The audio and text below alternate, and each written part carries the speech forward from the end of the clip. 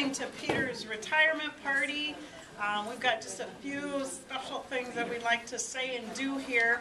So come on in and find a seat if you can. We want to make sure everybody's got a chair, get some cake and ice cream and rip your floats. Peter up to the front. Yeah. Peter, do you want to come on up to the front?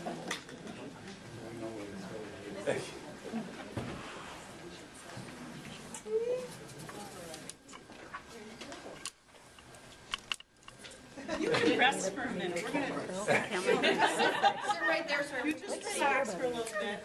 Hold on. My guest of honor. All right. Everybody got a spot? Okay. My name is Janelle Miedema. I'm the Director of Counseling and been working with Peter for the last couple of years, but I also know Peter in what feels like another lifetime ago when I worked at Catholic Family Services way back in the day. And that's where I met this lovely young woman, Linda Jager. She used to work at Catholic Charities as well. Linda and I have a little surprise for Peter. We put together some special dates and names and places and tried to put them in a song for you, Peter. Okay?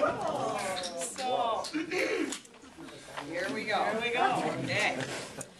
Peter, Peter, we've been thinking what a fine world this would be if the counselors in North Dakota all were just as fine as thee. He was born in 1946, East Coast boy remains the same. Still he has his eastern accent, you will hear in his refrain.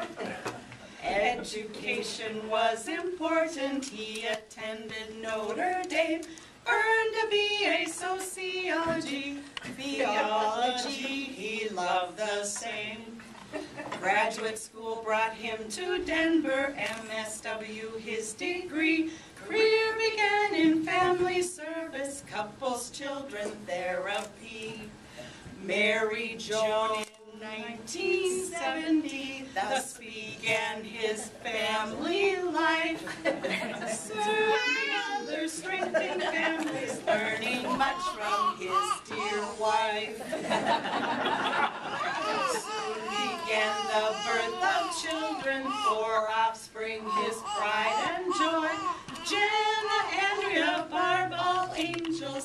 Dan, blessed with Dan, his only boy. Yes, we didn't know Dan was going to be here. Okay. Moved to Fargo, straight from Denver. Family life, his job of choice. Catholic family staff did welcome this fine man with Eastern voice. He